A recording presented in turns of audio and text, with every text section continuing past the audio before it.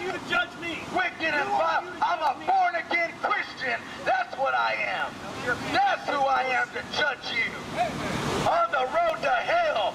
What a wicked, vile, perverted individual full of the devil and damning this country straight to hell. Shut up! And that goes for you too, you lesbian dyke. You're gonna rot in hell. You shut your mouth, go put some clothes on. Your husband did a lousy job training you. Shut up!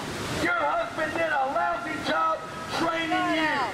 You need to go back to obedience school. Shut up! There's dogs that obey better than you. There's animals that obey better than you. Shut up! That's right, nothing to say, hag. On the road to hell. And Shut blonde up, on top of that. Shut A up! blonde hag on the road to hell. Big hater. What's it gonna take? What's it gonna take, America? When are you men gonna stand up and shut these hags up and be men? When are you gonna stand up, get a Bible in the house, and throw out all the pornography, all the trash of the house, and say, we're gonna live for Jesus?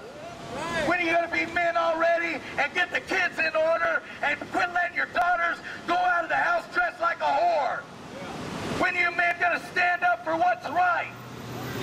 When are you men gonna stand up for what's right?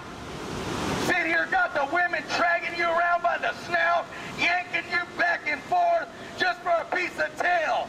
You can't even tell your wife when you want to sleep with her. You gotta ask. That's how pathetic and low down and cowardly you've become.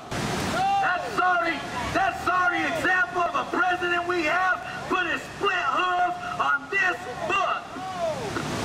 Don't you tell me this country wasn't founded on the Bible. Read the Constitution. Yeah, another faggot right here. You're an old-time faggot, ain't you? An old-time 60s faggot right here. You're gonna rot in hell. Don't you grab your crotch at me, you sick faggot. Yeah.